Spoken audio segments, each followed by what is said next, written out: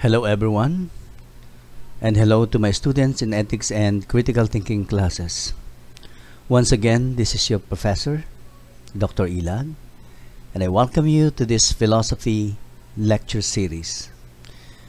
This is the continuation of lesson 2 with the topic the undefinability and definability of philosophy under the wider heading the what and the why of philosophy.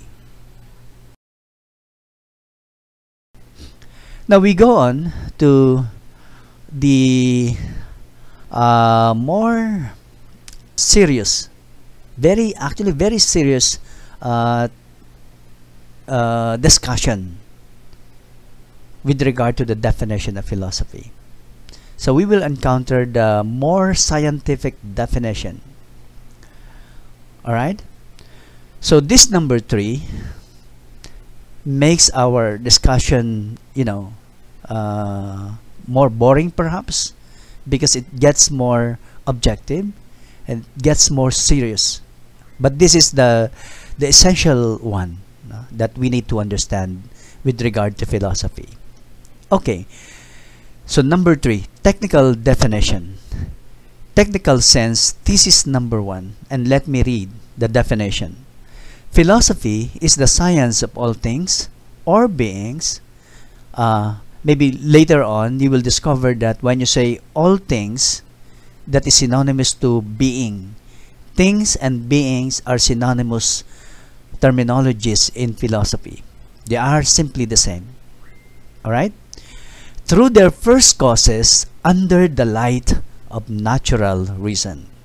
You see, the definition of philosophy here is so short, so precise, but loaded with meanings.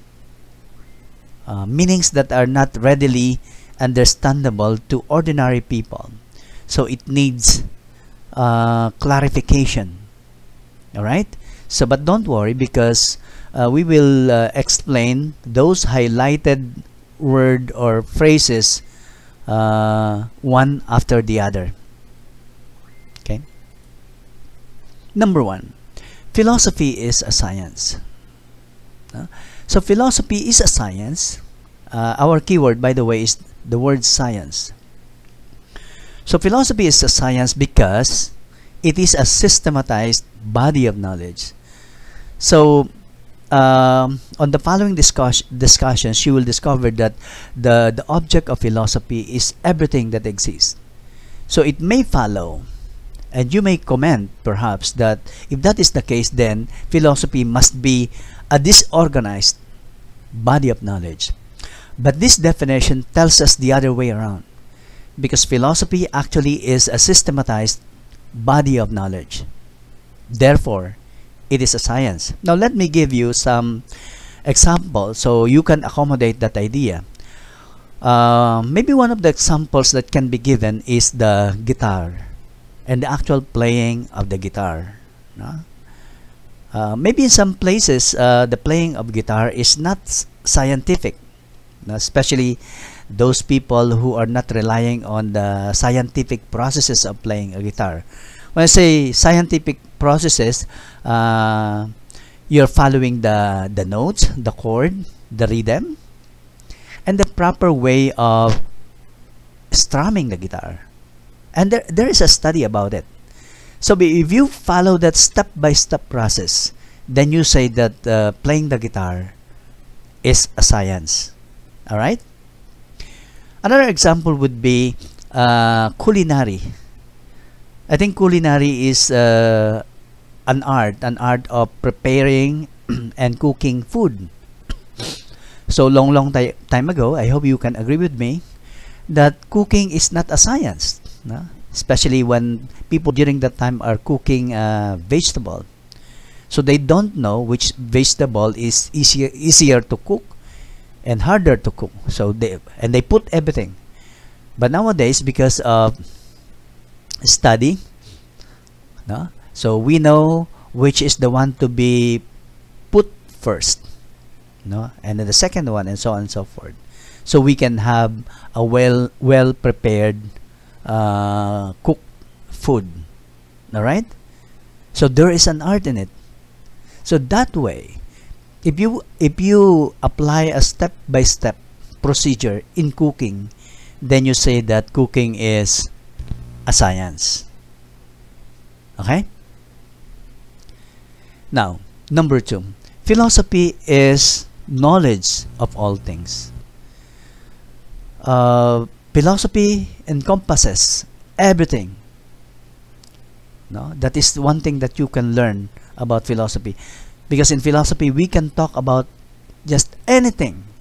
It deals with the wide scope of study. Anything that exists. Look at that picture that I used as an example here. And I want you to imagine so critically. I am inviting you to feel, no, the picture, everything that you can see. So it presents variety of existing things. No?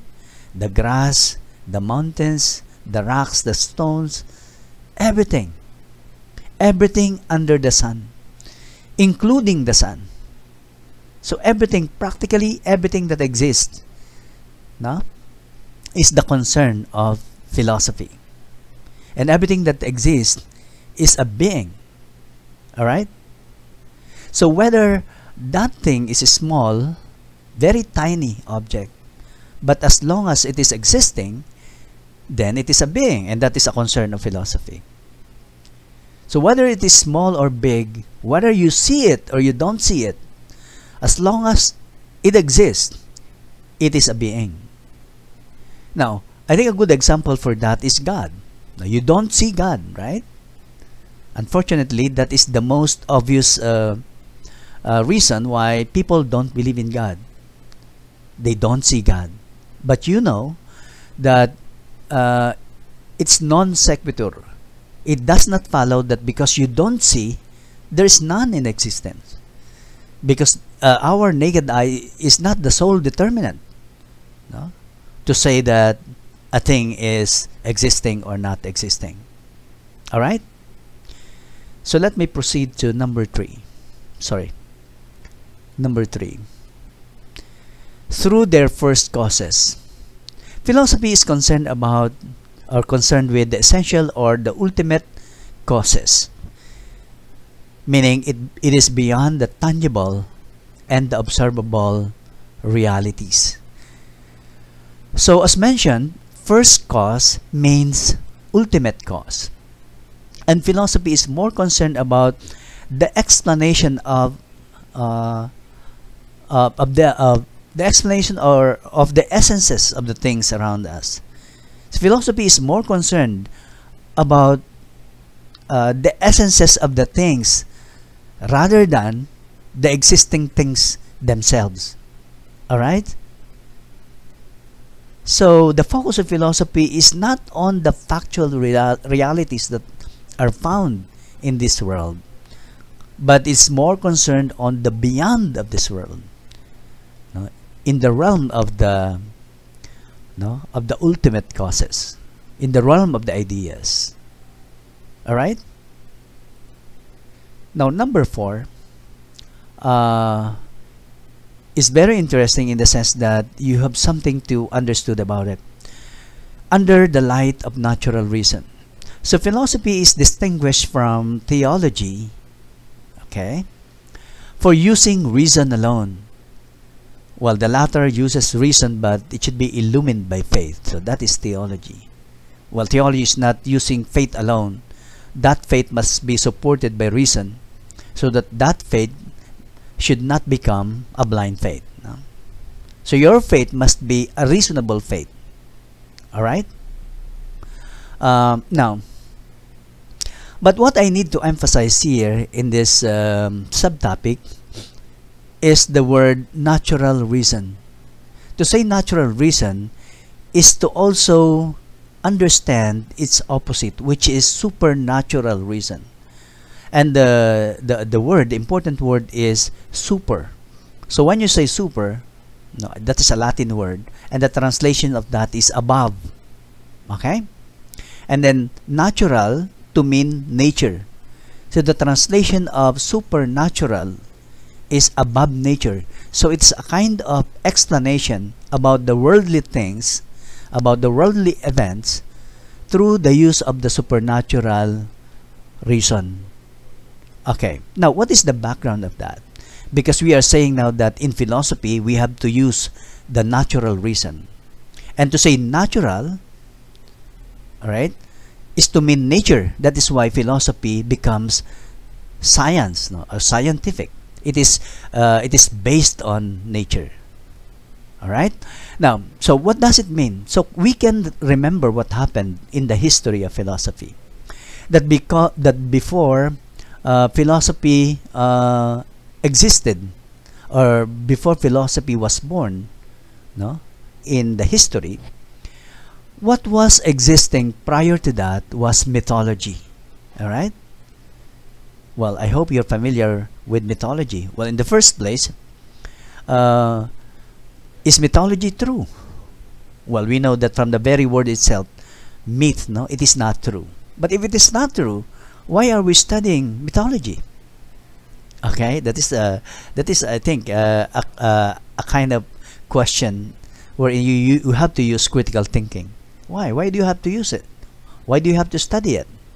Well, maybe one of the reasons is simply to appreciate literature. That's one. But for our own concern in philosophy, mythology is important because because of that we can understand the reason for the coming of philosophy. All right. Remember that philosophy came because it was philosophy came to us simply as a reaction to mythology.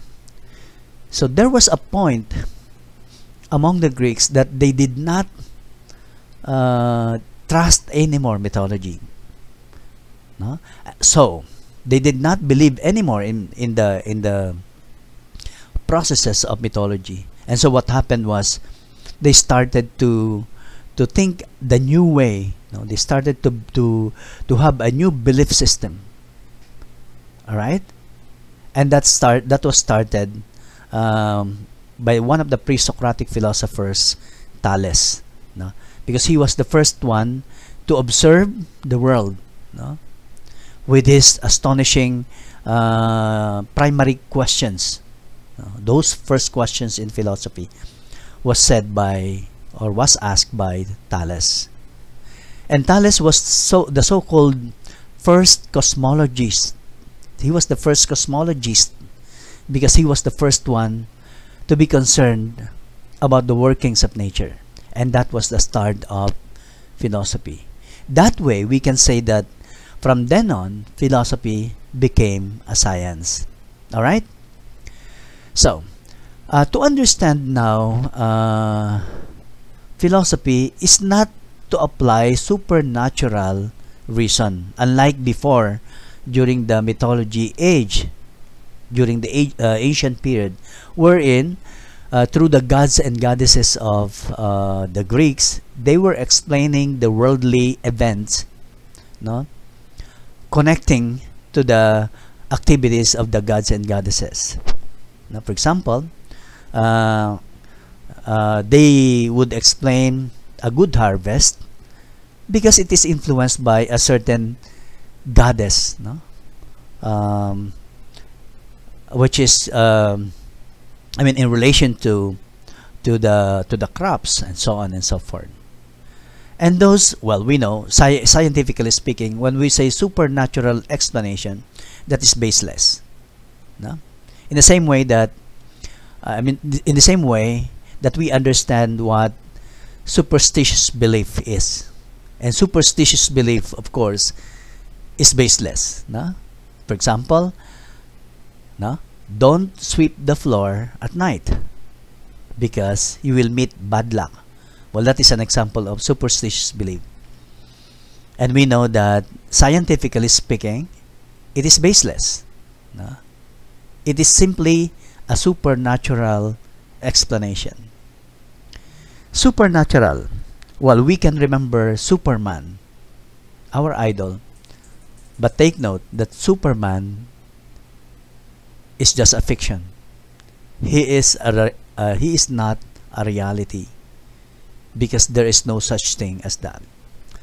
Therefore, in philosophy, I mean, for you to understand philosophy, you simply need to employ natural reason. As simple as that. Your natural reason is sufficient for you to understand philosophy. Okay, let us proceed. Number 4. Technical definition. Technical sense thesis number 2. So this one is not another definition, class. This one is not another definition, but a support, no, to the previous definition provided. So this is this is just a follow-up for that definition that was already provided, and it says these notions imply that philosophy is a human and therefore also a social activity, which consists in man's perennial and disinterested search for the intelligible structure of the totality of being. Wow, so loaded, no? It seems an ordinary understanding cannot fathom what this statement is talking about. But as usual, don't worry, because we shall address the highlighted word or phrases, no, in a step-by-step explanation.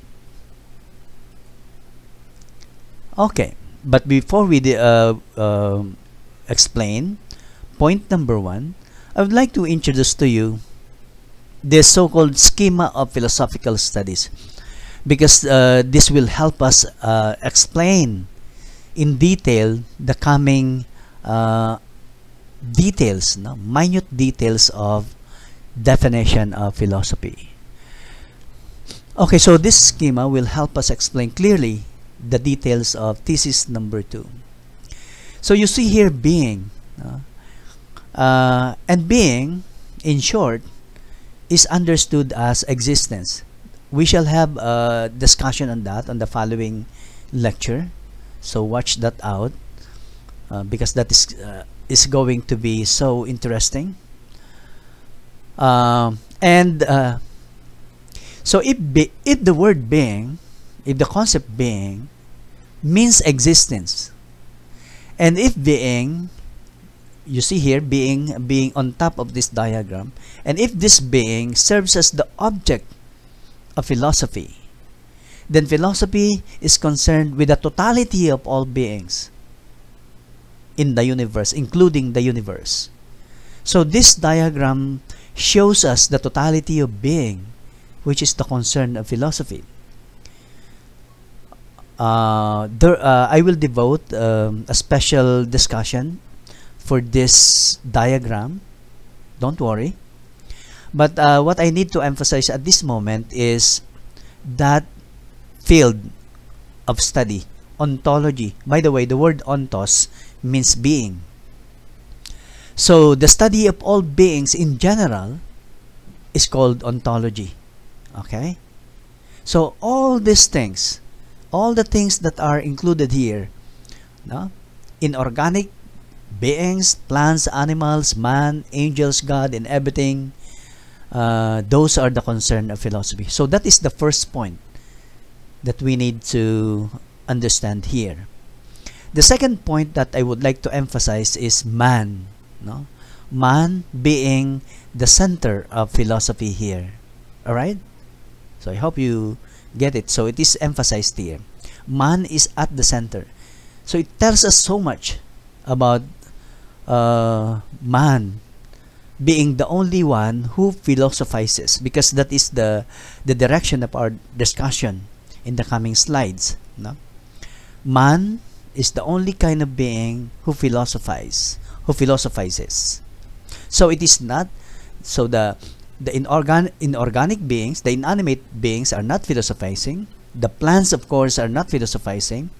Animals are not philosophizing. Angels are not philosophizing. God is not philosophizing.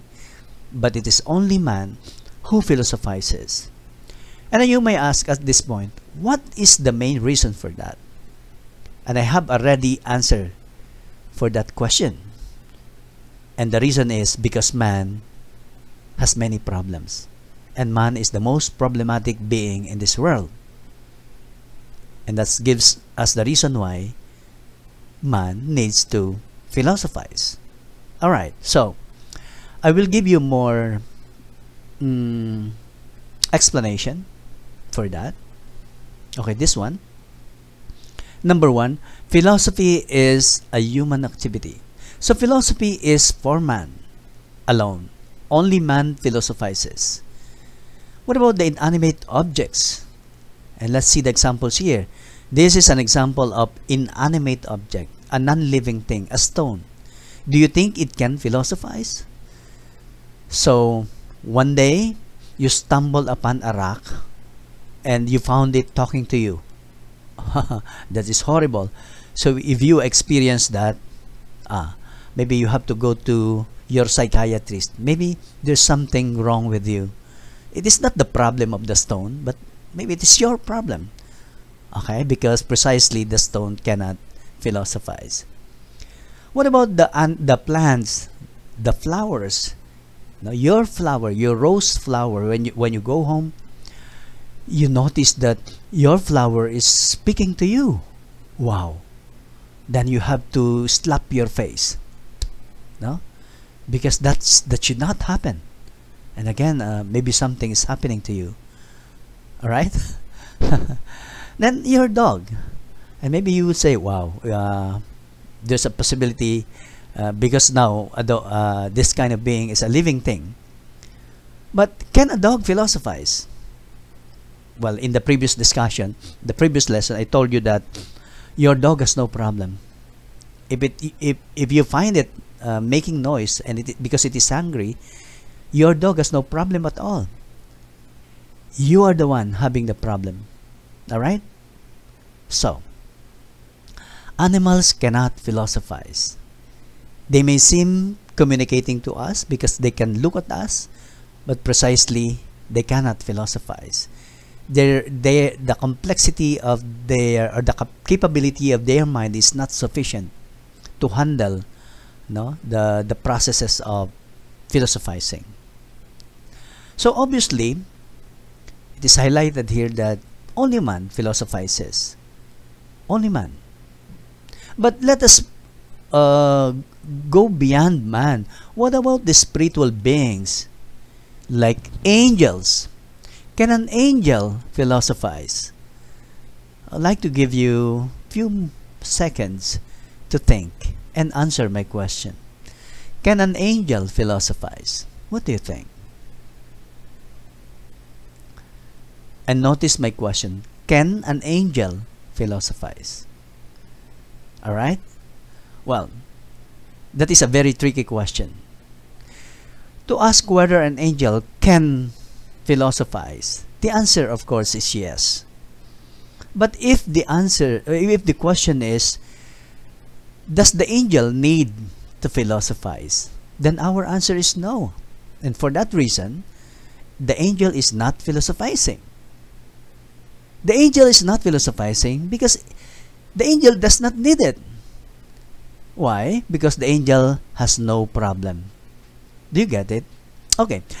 For you to accommodate that example, I would like you to imagine that we are in an actual classroom. The pandemic is over and we are already in our actual classroom. So we are inside our classroom and there is a wall dividing our classroom from the other classroom. Okay, so you are focusing on the wall. Now my question to you is, do you know exactly what is happening beyond the wall? Well, you may say, well, sir, I know what's happening beyond this wall because I know there is a professor there, there are students, and they are conducting a class. Well, that is not my concern. What I'm asking you is, do you know exactly every detail that is happening there? And then you say no, of course. And if you say no, that's the big problem of your life. And in fact, there are many things of course, that we don't know. So we have problem, and humans have a lot of problem. Okay, because in the case of the angel, because the angel has no physical aspect, the angel has no body. No, remember, I think one of the sources of our problem in this world is because of our body. No, for instance, you would like to go to the US, but you cannot just go there, no, because you have to undergo processes. But if you don't have a body, you're like an angel. No, at a blink of your eye, you're there. All right, so you don't have problem. Now going back, you focus on the wall. So the angel, because the angel has no material body, so the angel can simply pass through the wall, zoom, and the angel is already there in the other class, and the angel sees what exactly is going on. So the angel has no problem. Well, for now, that is our explanation why the angels are not philosophizing. All right. Then finally, what about God? Can God philosophize?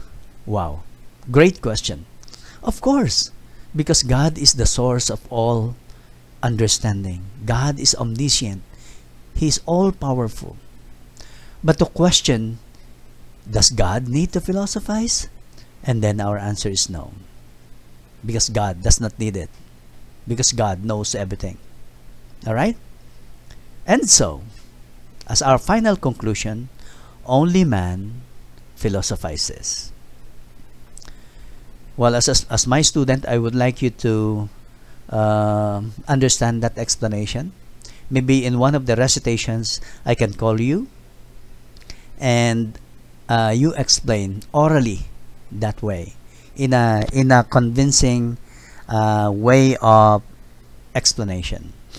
All right, so let us proceed. Number 2, philosophy is a social activity. Among the many aspects of the definition of philosophy, I think this one is so easy to understand. This communicates to us very well, no? Because we are a social being. It follows that philosophy belongs to man, and because he's a social being, we say no man lives for himself or herself alone. No, we have a saying, no man is an island. So whether it is figurative or literal, I think it is not possible, and it should not be, because by nature, according to the way a human person is designed by the Creator, from the beginning, you are a social being, and you are not supposed to be. You're not supposed to be alone. You're not supposed to be antisocial, because you are a social being. You're supposed to be in constant interaction with other human beings. All right. Next, number 3, philosophy is a perennial activity. The key word here is the word perennial, which literally means in the making. All right. So try to understand very well. Perennial means it is always in the making, never ending. No, that's how we understand the word or the term perennial is. And philosophy is like that. So philosophy is a never-ending task. It goes on and on. There's no stopping in philosophy. As long as there are people, individuals, who are thinking normally, philosophy exists. So philosophy is a science in the making, a never-ending task, not limited by time. As long as there is man who thinks, it remains. So you can imagine the world experience a great catastrophe, knock on the wall. May it not happen. But suppose it happens, and at the end of that traumatic experience, no, there is only one person left who survived, and that is you. And you are left on an island alone, and you can still thinking, no, properly. So we can say that philosophy remains. But when time comes that you become insane because you're all alone in that island with only one coconut tree and one buko remains, no, so and then finally you become insane because there is nobody to talk to but to yourself, then I guess philosophy stops. Okay, you get it? So as long as people are thinking normally and properly, philosophy is there. So it is a never ending task. We can accommodate the idea of coterminus, no? So philosophy and man are coterminus. As long as man is existing, philosophy is existing. Alright? Number 4. Philosophy is a disinterested knowledge. Alright? So my big concern here is the term disinterested. Now it sounds negative. Now when we say philosophy is a disinterested knowledge, you may have now an understanding that philosophy is a boring thing. Parang it is now justified your own assumption that philosophy is boring. Okay? So that's what you're thinking because philosophy is disinterested. But I tell you, that is not the way we interpret that specific terminology. Because in this discussion, it has its own operational definition. Because here, to say disinterested means philosophy is not motivated by practical reason. Hey guys, let me remind you again and again. That is the way we understand the word disinterested. It is not motivated by practical reason. But if you did not listen to this discussion and you insist and you answered in one of the major exams, no, you gave an answer to the question why philosophy is disinterested, and you wrote, you write, because philosophy is boring, then I will deduct 200 points from you. So nothing is left for you. You get it? Okay. Well, I am exaggerating. But the point is, please study or try to understand the way that terminology is being explained here. But what actually is practical reason? What is the most practical reason in this world? I have there a clue. Alright? So this is the most practical thing in the world. Money. Everything is money, according to you and according to many people. But from the point of view of philosophy, well, money is not everything. Actually, money is nothing in philosophy. Because in philosophy, there is no money involved. Wala kang mapapala pag nag-aral ka ng filosofiya. Wala lang. Nagkataon lang na pwede palang ituro ang philosophy, no? And I am earning money for teaching you philosophy. But by studying and practicing, applying to your life philosophy itself, you'd never earn money for that.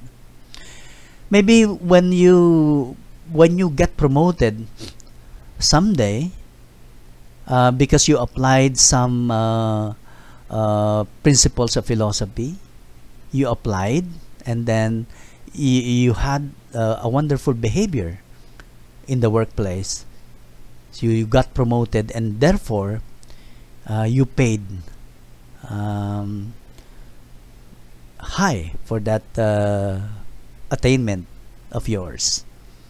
But here, there is no money in philosophy, because what is only emphasized here in philosophy is that philosophy is just a quest for the sake of knowledge or truth. No, it is not about material things, but it's simply the love or the passion for knowledge, and that is what That is what is being personified by Philo, our friend here. Hey Philo, how are you there? So we are talking about you right now. So that is Philo, the passion. He represents the passion, our passion. It's like the passion for everything. If you are a painter, then you have a passion for your art. No? And for example, a teacher like me, so you can express it this way. When I teach, I teach. That is passion. That is an expression of my love for my profession, teaching. And then as student, maybe in your case, so when you study, and that is the passion. No? That is the love that philosophy is talking about, and that is philo. All right. So it is not about money, but simply for the purpose of seeking wisdom. All right. And we are now talking about the partner of Philo here, Sophia, who personifies wisdom. Okay, I hope all of you understands this explanation. Let's proceed now.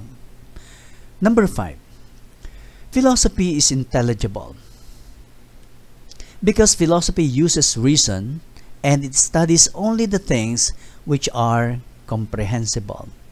Meaning to say, philosophy is not concerned with anything that goes beyond our human comprehension. It is not interested about things that are unfathomable. For example, mystery. No? In the previous lesson, I also talked about that. Philosophy shy away from mystery because in the first place, philosophy cannot approach it. And in fact, philosophy does not use mystery so that it can solve a problem in this complicated world.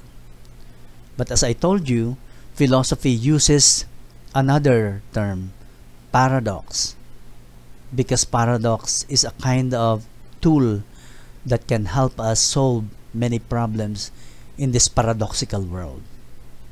All right? Now, I want to give you an example of sort of a mystery, okay, which philosophy is not concerned anymore. All right? It may attempt, why not? But when it finds that it cannot proceed, then philosophy stops there. Let me give you an example. This one. Can 3 become 1? Do you hear me? Can 3 become 1? Of course, it is illogical. It goes against the principle of mathematics. 3, of course, is not 1. So it is illogical. But I think there are instances when it is true also. Like for instance, coffee, 3 in 1. Diba? A coffee is 3 in 1.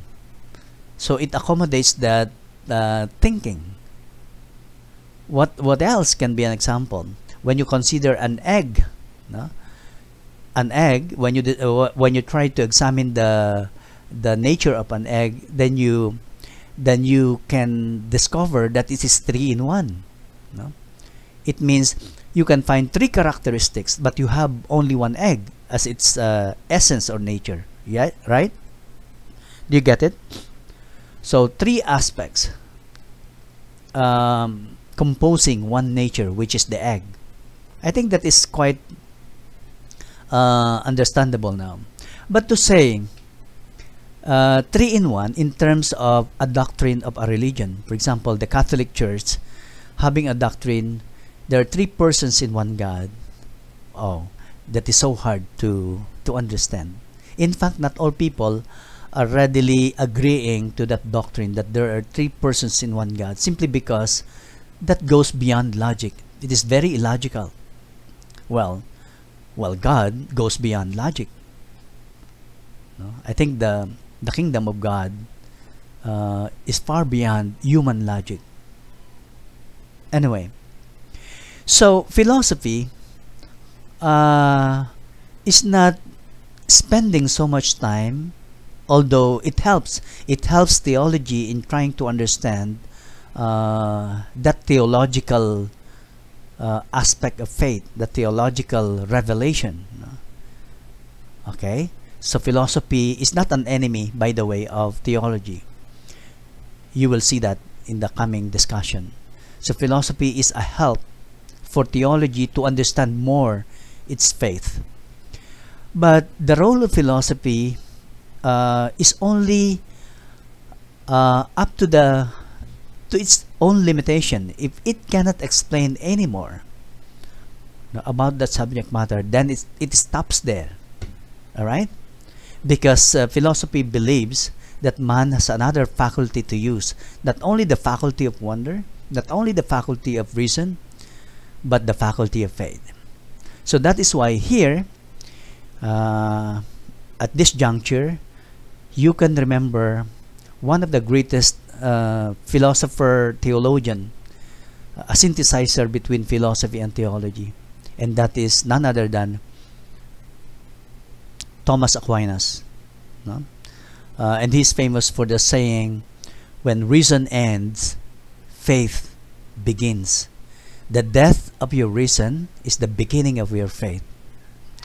Because as humans, our mind has limitation. And there is a constant reminder, I think, by psychology, that you have to be careful, because there is a very thin dividing line between sanity and insanity. If you push too much your mind into thinking about the things that are beyond your capacity to comprehend, there's a possibility that you'll become insane. And the line is so thin, like a piece of hair. So at the moment, you know you're sane, but maybe after a second, you're insane already. And that is the danger. So don't go beyond, no, the dictate of your nature as a human being. We are just we are simply a limited creatures in this world. Our mind is not that powerful to understand everything. That is the reality. That is why there must be faith. Although very unfortunately, not all people have faith, and not all people, realizing that they don't have faith, are attempting to ask, to pray that they be given, that they be gifted of faith. All right, that is one of the problems and issues between philosophy and philosophy of religion. Okay, so before I transfer to the next slide, so we have here mystery versus paradox. I would like to reiterate that we are more interested about the paradox in philosophy, because that helps us in solving our human problem. Mystery is not helping us. Well, now if you say that God is mystery, which I tend to agree with you, okay, yeah, that is correct. We can say that God is a mystery, and there is no way that we can understand God. Whatever we do, we cannot define God, and that is what we learned from the previous discussion. And so, to approach God is simply to have faith. All right? No more explanation. We must have faith. However, Thomas Aquinas is providing a step forward, knowing that not all people are having faith.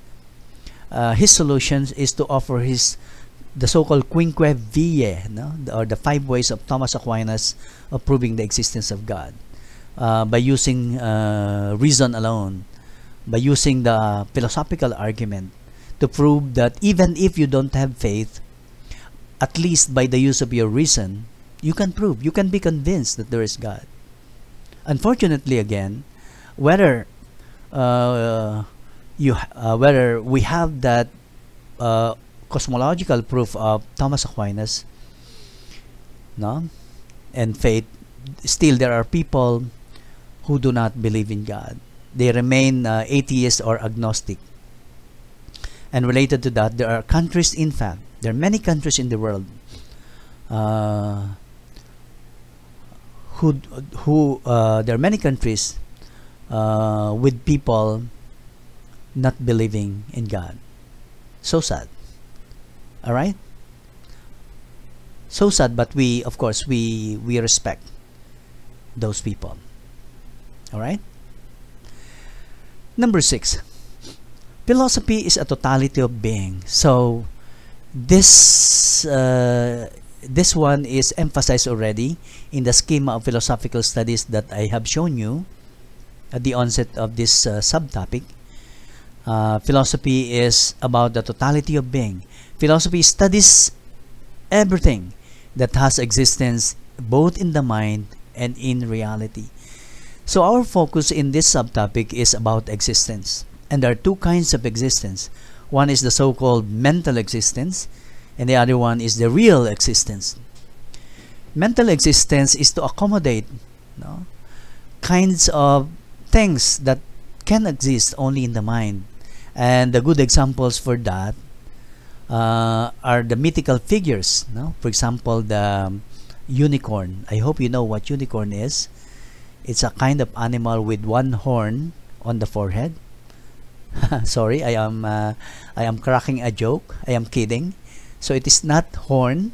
You do not see one horn erected on the forehead of the unicorn because it is unicorn, but it is a horn.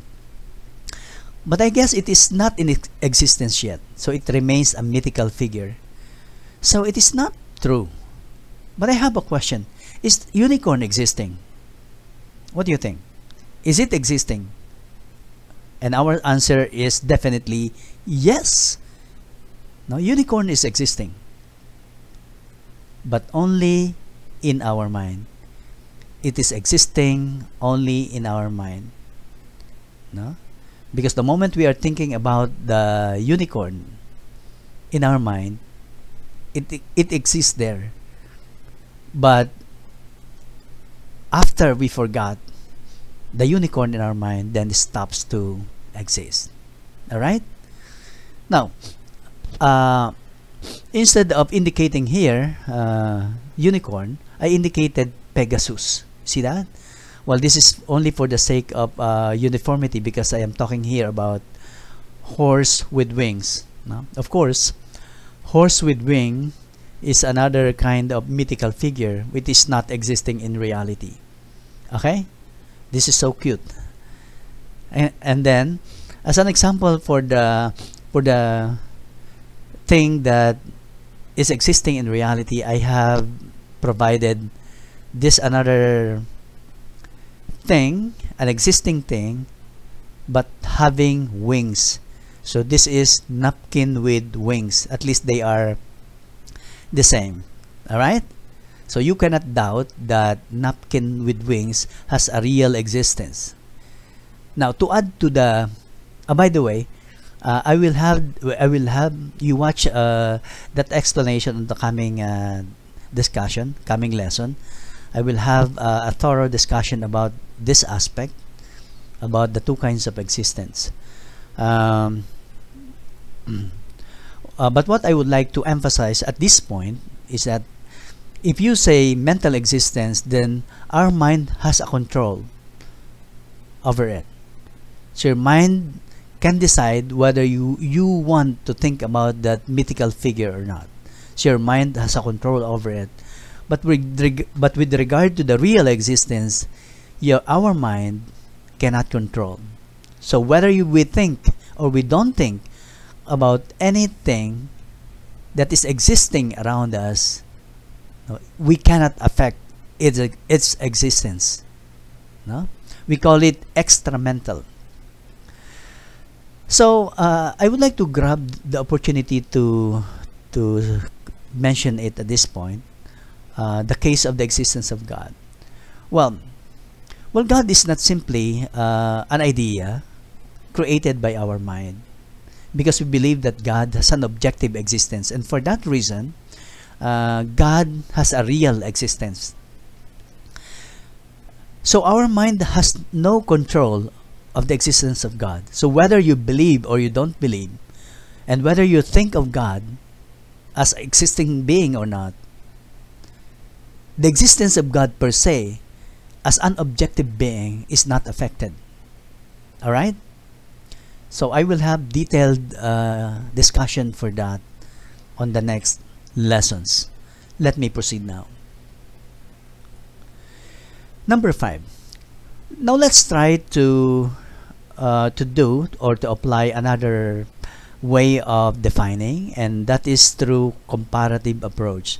So here we are comparing physical sciences, because we learned that philosophy is a science also, but let us compare philosophy with other sciences. So philosophy and physical sciences are different from each other. Okay, look at this. So physical sciences are studying their objects piece by piece or part by part. I think a good example of a physical science is anatomy. No? It studies the body parts. So the approach of anatomy in studying its object is to study it part by part or piece by piece. And anatomy is concerned with the observable or tangible things in front of him or her. And the anatomist is concerned with the immediate and proximate result or answer, no? To his questions with regard to its object. But in terms of philosophy, the approach is not like that, because philosophy is not studying things piece by piece, but philosophy is offering the ultimate explanation about reality. It is concerned with the significance of facts. It looks beyond. It is in the realm of the ideas rather than in the realm of the factual realities in this world. And then with regard to the concern about man, instead of focusing on the factual existence of man in this world, philosophy is more fascinated, no, about the meaning of the human life. So that's how we can see the difference between physical sciences and philosophy. Well, by comparing, of course, we can more understand the subject matter that we are defining. In this case, philosophy. Then finally, this is the last subtopic, and this is again a comparative approach. This is a comparison between philosophy and theology. I decided it to be the last one because it provides us a very meaningful realization. So what makes philosophy and theology different from each other is that philosophy uses reason as its tool for the attainment of its objective, whereas theology is using faith so that it can achieve its objective. Now, what makes philosophy and theology the same from each other is that they have the same objective, which is the truth. You get it? So if theology has God as its main objective, philosophy may also have that objective, because God is the truth. Alright? Now, the language of philosophy is different from the language of theology, because here the principle is to see is to believe.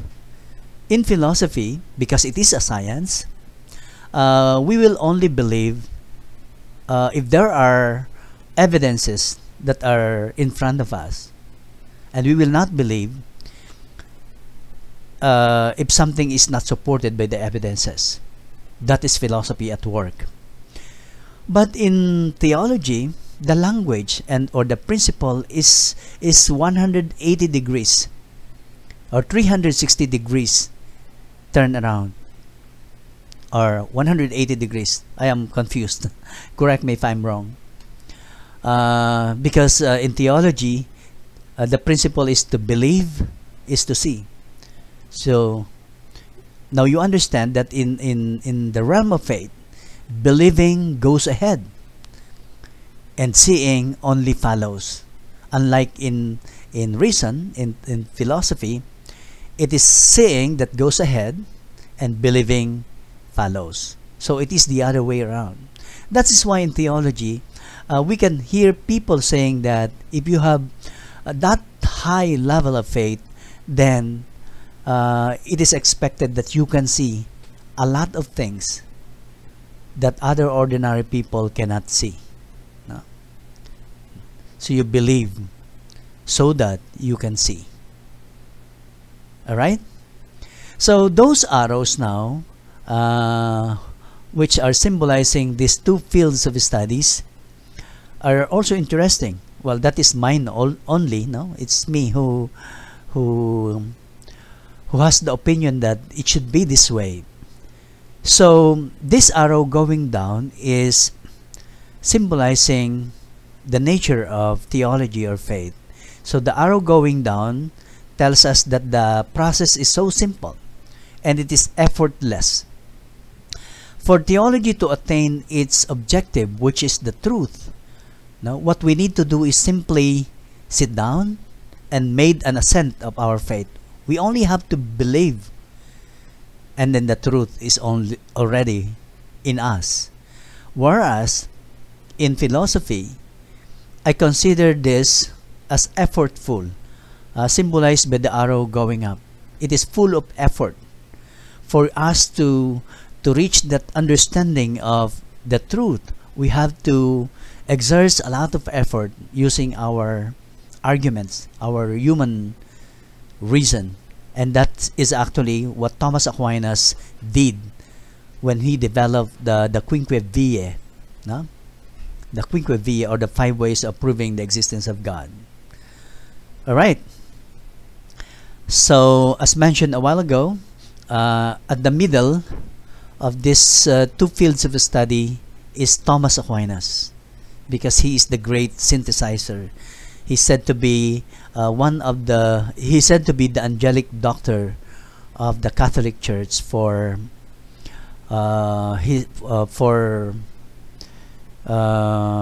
bringing to the world his famous work, the Summa Theologiae, no?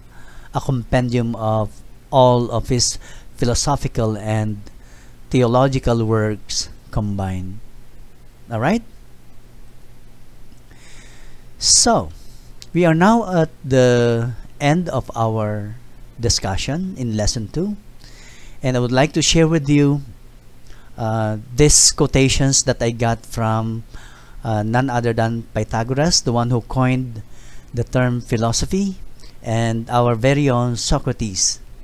Okay, Socrates is one of the great icons in the history of philosophy. And I quote, "A fool is known by his speech, and a wise man by his silence." Fool people are talkative, but wise men are silent. They are deep. They seldom talk, and when they talk, you can be assured that they talk with sense. The only true wisdom is in knowing you know nothing. True wisdom comes from each of us when we realize how little we understand about life, ourselves, and the world around us. So this is coming from Socrates. You can remember that the concept of ignorance is associated with Socrates. He loves that. He loves to be considered ignorant, because when he said he was ignorant, it is the time when he is telling us that we have to recognize that our human capacity to understand things is limited, and therefore we have to recognize that we have rooms for our improvement. All right. So these quotations from Pythagoras and Socrates remind us to seek for wisdom rather than simple intelligence. Little knowledge is dangerous, as all of us know, and the fool are already contented to boast for the little knowledge that they know.